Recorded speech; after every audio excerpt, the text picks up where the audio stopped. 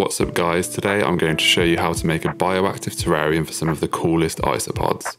I'm using this awesome windowsill planter made from recycled materials that I got from Etsy seller Solder Glass by Brian. I'll leave a link to his page in the description if you'd like one for yourself.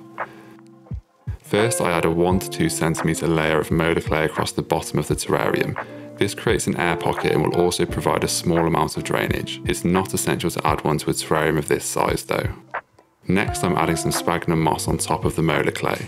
This is a high quality moss that was harvested from Scotland. It was given to me by my friends from Moss Clerks and it will help with water retention in the substrate. Plant cuttings love rooting into sphagnum because it's water retentive and airy. Check out the colours. It has patches of white, green and even a deep red throughout the moss, which is really cool. Substrate time. Add a healthy amount into the container but keep it low at the front. This means more surface area is visible from the front view, which will improve the overall aesthetic. My favourite plant cuttings and mosses will be planted here. Using some filtered water, I spray the substrate until it's just damp.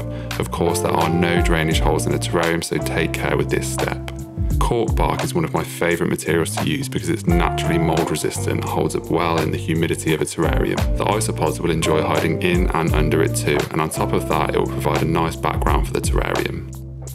I had this lemon button fern division from another build and I thought it'd look nice planted behind the bark.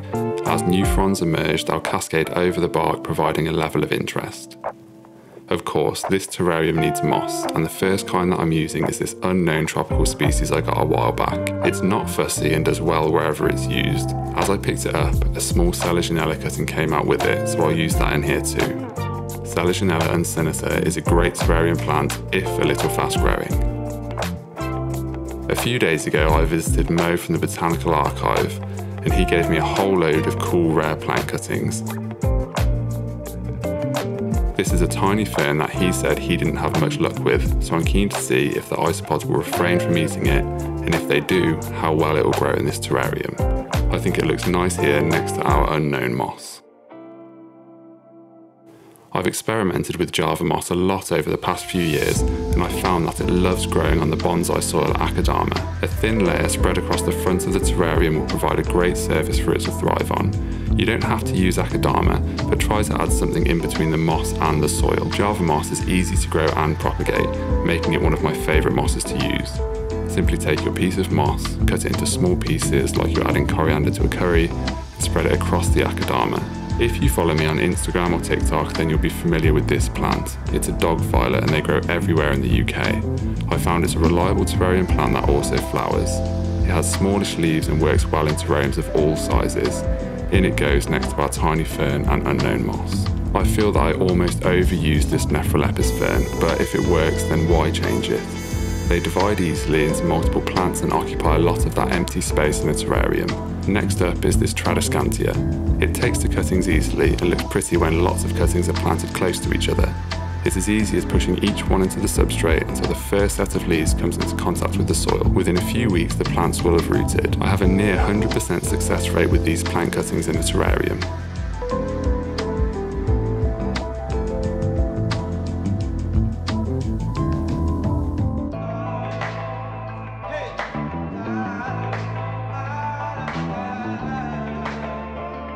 My friend John collects rare plants from South America and often gives me some cuttings. Here I'm using Peperomia kidney leaf, Peperomia jamesoniana and Pilea repens.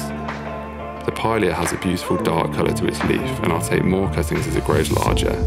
The jamesoniana has a vining habit that I hope will occupy much of the background, and the Peperomia kidney leaf is one of the nicest peperomias that I've ever seen.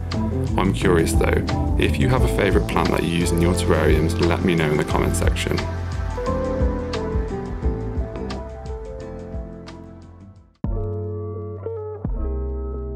Now it's time for the isopods. I'm using 2 species today, the dwarf white, which is a great cleanup crew member, and Armadillidium klugii dubrovnik, an easy species to keep and one that will multiply fairly quickly in ideal conditions. They're easier to capture on camera than Cubaris marina because they're a little slower and seem to amble around rather than dash. I love the white spots on their back. These are a great beginner isopod for your terrarium.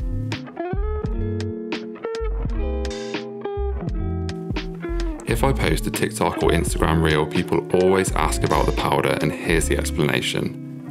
Isopods need protein and calcium so their exoskeletons can stay strong. I use fish food and a little cuttlefish bone and they absolutely love it. Only a small amount is needed though.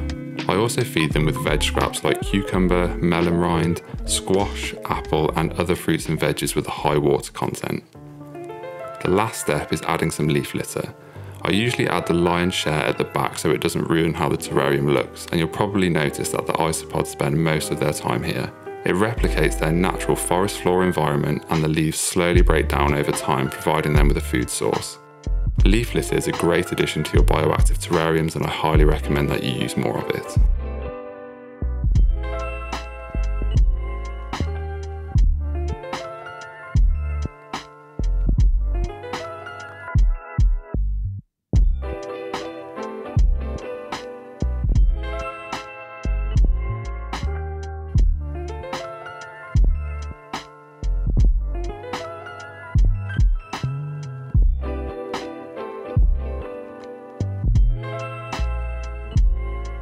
I give the whole terrarium a light spray and it's pretty much finished. I should point out that this container has a decent size opening near the top which allows for a healthy airflow. Isopods need good airflow so they don't suffocate, and it's really important that you don't use them in fully sealed containers.